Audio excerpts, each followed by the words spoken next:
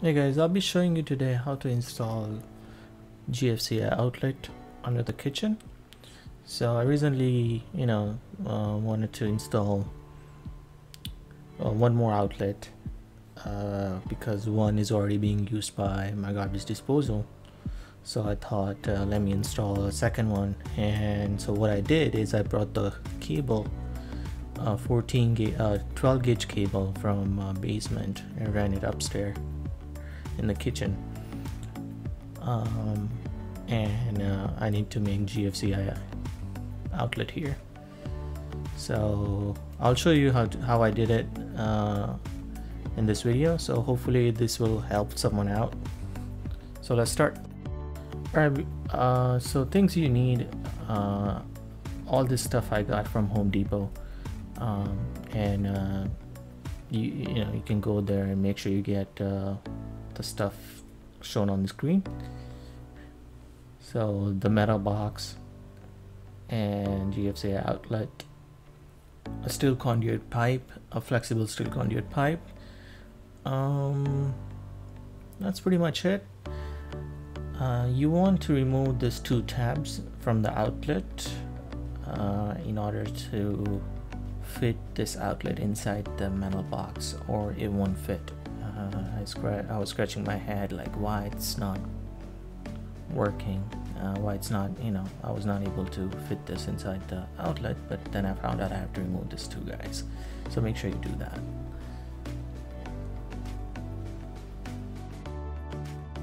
Next is to band top holes, which I'm showing you right now. Make sure you band them in order to fit the outlet inside the metal box. Use the provided screw to fit the outlet inside the metal box. Now get the steel conduit pipe. It's in Home Depot. You'll see in the same section where you get the metal box, and you need to get this connector, which I'm showing you right now, and that plugs inside the steel conduit. So everything gets like this, guys, right here. You need to get those, and they are size, I believe, 1/2 inch if I'm not wrong. Yep, that's 1/2 inch. So make sure you get all these parts. That's where they were saying you cannot have a cable open, so you need to use this steel conduit, the long wire that I'm attached to a metal box. Make sure you have this set up. Alright, so all I'm gonna do is put the steel conduit around the cable and set up the box that I showed you earlier, like how everything is set up from steel conduit to the metal box, so your cable is not exposed. So now is just stripping the cable. I just do like around 1/2 inch or so, not too much, and repeat the same thing for the white cable.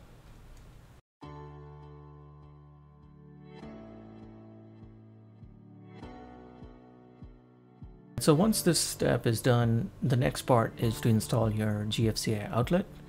On the outlet itself, there are 3 screws. One is gold, one is silver, and one is green. So gold is hot, silver is white, and green is your copper. So all we have to do is plug them in. Make sure you plug them in clockwise, and you want to band the cable a little bit like that. And that's all. I mean, all you have to do is screw them in really tight. So you see I put the black cable on the gold screw, or gold plated screw, and the silver screw for neutral cable, and the green screw for the copper cable, the bare copper cable. And make sure everything is really tight. All the screws are very tight, and they're not loose, and we can just finish everything off.